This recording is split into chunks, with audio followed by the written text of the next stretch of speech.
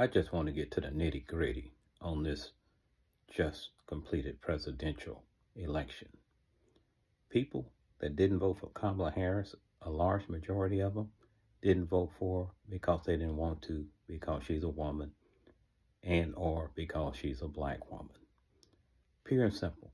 All that other stuff you hear, exit polls, oh, it's the economy, it's housing prices, it's this or that. Well, let me ask you a question. Are food prices and housing prices going to be lowered just because Donald Trump got elected? No. Trump's been telling his followers for the last year or so, he's going to increase their costs with tariffs on foreign products that come into the country. You know, one of the most imported foreign products we have in the United States, fish. People like fish. People eat fish.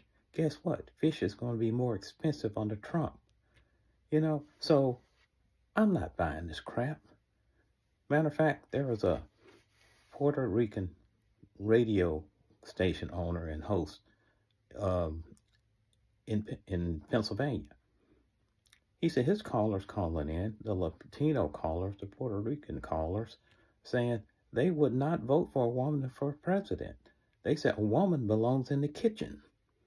So when you saw that massive pickup on Hispanics by Trump, that's because these people, particularly the men, were not voting for a woman under any circumstances for president. So they went to Trump. They didn't care. They didn't care if he called Puerto Rico or he had a comedian on stage that called Puerto Rico a floating island of garbage. They were not voting for a woman. 12 million people didn't vote at all. So the power of racism and sexism is massive in the United States. So stop all the other excuses. It was the economy. It was this. It was that. At the snap of a finger, is that going to change? No. Matter of fact, Trump is already saying, hey, I'm taking you to the cleaners. You're going, okay, boss. So that proves what Lyndon Johnson said many years ago. You give someone to look down on, and they will empty their pockets for you. You don't even have to pick their wallet. So I got a word of advice for all of you folks that voted for Trump in spite of him being a convicted criminal, sexual assaulter, and anything else you can name.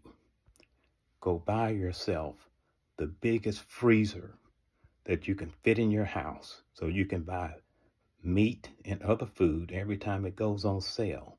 Because when Trump gets through with you, you're going to think the current economy and pricing was a picnic. I'm out.